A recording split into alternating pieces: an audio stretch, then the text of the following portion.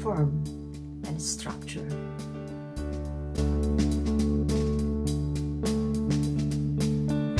When I woke up this morning, it was a bit late, but I didn't care, so I just went ahead and prepared myself. Then I looked at the mirror, my eyebrow was good, so I said to myself. My name is Dominic Gastaldo. I currently consult in GPU computing, and I work on the side on some research efforts that are my hobbies and my interests. And one of those research efforts is biophysical morphogenesis. So that's kind of a big word that I should break down, but perhaps I should give a bit of some history as to what this is and how I came to get interested in the subject. So I started my education in physics and mathematics, and I decided to get an advanced degree in physics, and we were studying computational models of the universe, gravitational models of the universe. I largely focused on black holes in graduate school and different substrates collapsing into black holes. So typically stars collapse into black holes, but also fields can collapse into black holes, and that's largely what I studied in graduate school. In some sense, I became frustrated that we had these amazing dynamical models for the time evolution of the universe that were very accurate, and you could take a set of dynamical equations and time evolve them on a computer and actually see the consequences of your dynamical model. And as I started working with these, I became frustrated in some sense that we have these amazing theories for the time evolution of the universe, but we don't have such good theories for the time evolution of biological systems. Like, for example, the development of an embryo, the growth of an organism, whether that might be a tree, lion, or a human being. We just don't have a dynamical theory for this. The individuals who study this are typically developmental biologists who use biological scientific methods. They investigate developing embryos, they classify phenomena, they name phenomena, and they can tell you what happens in each developmental stage of an embryo. But they can't exactly predict what happens for new biological conditions. It's all looking, classifying, and studying what exists, but there just isn't any predictive power in their methods. Most of the predictive power in science comes from theoretical physics. It comes from taking some system, taking the initial conditions of some system, and then using dynamical equations to evolve that system and find out what happens in the future. And this is what physicists use. This is what engineers use to design physical systems, like helicopter blades, for example, or new materials that behave in a certain way, both thermodynamically and mechanically. And so the problem of embryogenesis is a problem of complexity. And we don't understand complexity all that well. We don't have a robust theory for complex systems. The closest theory that comes to it is the theory of thermodynamics. Thermodynamics is what studies systems that are composed of many particles. And if you take some solid or some gas, you can well understand that material insofar as the way in which the material tends towards disorder, and that's called entropy. But you can't really understand very robustly mechanisms that tend towards order beyond phase transitions, beyond systems transitioning from, say, a gas to a solid, for example, or a liquid to a solid. But complex systems such as biology, we just don't have robust methods for that. And so that brought me to try and investigate whether or not, to what extent have people tried to develop any kind of theory whatsoever of growing organisms, developing embryos. Because if such a theory existed, we would have tools to, as far as the big picture is concerned, what would come out of all of this? What would come out of a theory of embryogenesis? And as far as the big picture is concerned, such a theory would help us solve problems such as biological aging, cancer, organism development, among others. And so this is really a master problem upon which many other problems are posed. And of course, even maybe the big problem today is artificial intelligence. How do we get systems that are highly intelligent? And one answer to that is to try and simulate evolution to evolve a brain. And a very good computer scientist by the name of Scott Aronson at MIT, I believe, if I remember correctly, estimated that it would take thousands of years for us to, by the mechanism of evolution, develop something like a human intelligence, something like a brain that's of human intelligence. And I suppose my objection would be is that it doesn't take thousands of years to grow a brain, it takes 9 months to grow a brain. And so if we study the mechanism of embryological growth, we can then generalize that and use that to not only solve problems of our own biology, but also to solve problems in artificial intelligence. How do you grow highly intelligent systems? And so I foresee what will come out of a research effort like this, if it is successful, is to develop self-organizing software that can literally grow, from a software perspective, intelligent systems. It's like a new kind of thinking. Yeah, it's taking the most sophisticated process that we know of, and that's growing biological organisms, and understanding that process to not only control our own biological evolution, control our own aging, control cancer, control and develop brand new organisms, properly understanding the way that biological start state information relates to what ultimately grows out of that information. And so in some sense, it's a question of information, it's a question of complexity. There are various approaches to this problem, of course, and some people are taking highly computational approaches.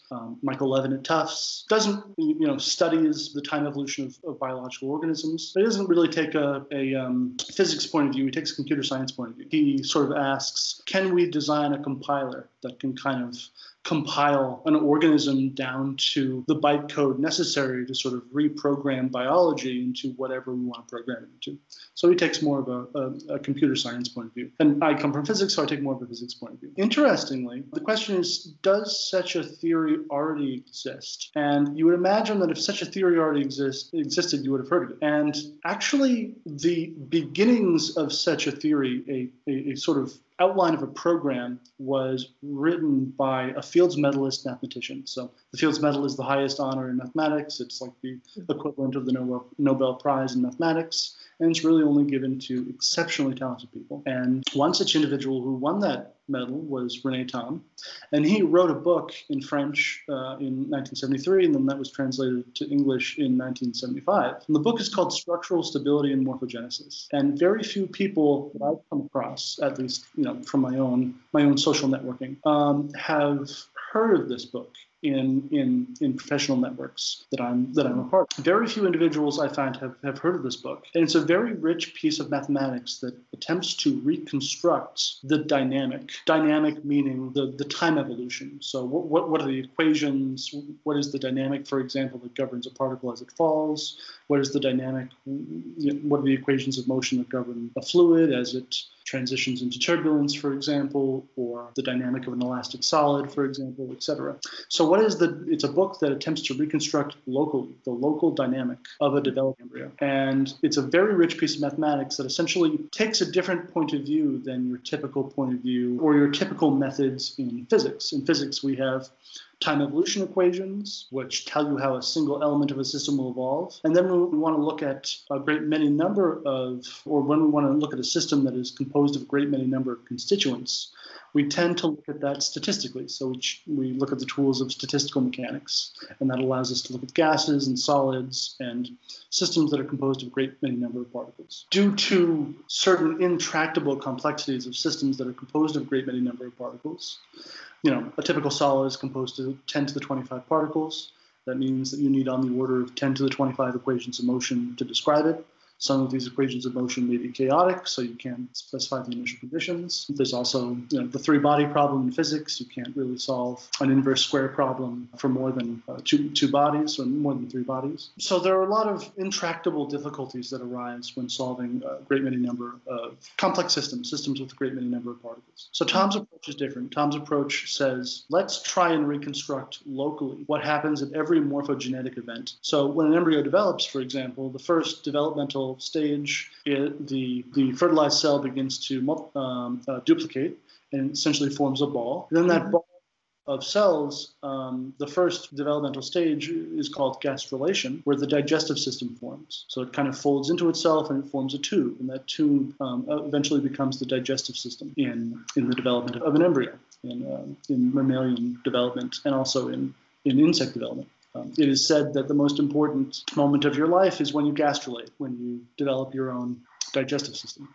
So that is the first morphogenetic event in a whole list of events that need to take place in order to develop you and your own body and your own biology. What's interesting is that Tom's approach is to try and analyze each of these individual morphogenetic events locally. And it turns out, he says that his approach is also ultimately inspired by an ancient Greek philosopher, Heraclitus, and D.R.C. Thompson wrote a book, Biological Forms, and he claims to ultimately be taking these ideas and casting them into a geometric language. And so, coming back to the central idea, every morphogenetic event, every change in form of a developing system depends only on the number of dimensions of the ambient space and the topology, the connectedness of the ambient space that we're in. So ultimately, you can write down or classify all of what are called the bifurcation catastrophes, or I'll just use the word catastrophes. And we will equate what is called a catastrophe in catastrophe theory in dynamical systems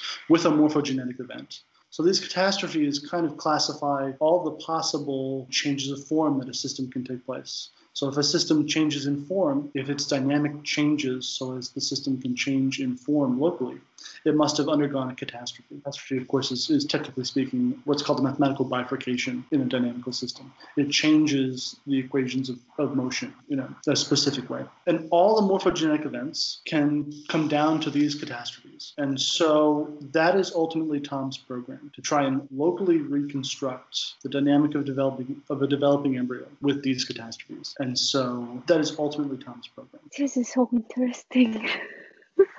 Really interesting. Yeah. The interesting part, among other things, is that not very many people are actually aware of this research that is actually taking place. And it seems as though the research was, published in the 70s, and then it kind of fell out of interest in some sense. People just didn't really pick it up. I kind of suspect that the mathematicians found it too biological, and the biologists found it too mathematical. Kind of just wasn't picked up by any research communities that I'm aware of. But the work exists, and it can be carried on in a way that René Thom ultimately describes in his book, Structural Stability and Morphogenesis. I have been compelled in the last few years to try and carry on this research in sort of my own way, to present it to the scientific community. And I've actually started a research group of my own that writes software, open source software. And ultimately, our intention is to get a lot of people together who are interested in this program, probably mostly college students with free time who want to work on a project, and get people to develop a software package, an open source software package, that does exactly what René Thom describes for developing the local dynamic of developing. Is it like a kind of a biophysics field? Exactly, yeah. So it really is a biophysical theory. We're trying to do physics locally for sufficiently small distances and times, focusing on the changes in form, the morphogenetic events of a developing embryo. With the idea that if you can describe these locally, then ultimately you can put these pictures together to form a global model of a living being, of a bioorganism, that will describe to you how the entire system, and most importantly, as far as artificial intelligence is concerned, the nervous system as well. The problem that has been fundamentally neglected as far as research is concerned on, the big questions. We have a lot of very successful research in physics on things that are fascinating. This is a fundamental problem that would immediately translate into public value. And I think that this is the problem that ultimately has the most value for humanity. Are you hoping that one day they will be aware on this? I'm hoping to introduce a new generation of scientists to this work that not very many people know of. I'm hoping that people start getting interested in the work. I'm hoping that people choose to start investigating this. And ultimately, I suspect in the future there will emerge a market for organism engineering. And if there's a market for organism engineering, then you can start a company around it. Start a business model, and you can create a company, a research company that can actually provide services in regenerative medicine, in cancer biology, in organism engineering, in the control of aging. Ultimately, with the biotech market being where it is, we kind of expect in the future that ultimately a market will emerge for these tools. But it hasn't quite emerged just yet, as far as I'm concerned. But that's my naive opinion. Yeah, let's go. Yeah, I'm excited. what is it? And thank you. Great. Thank you. I love this.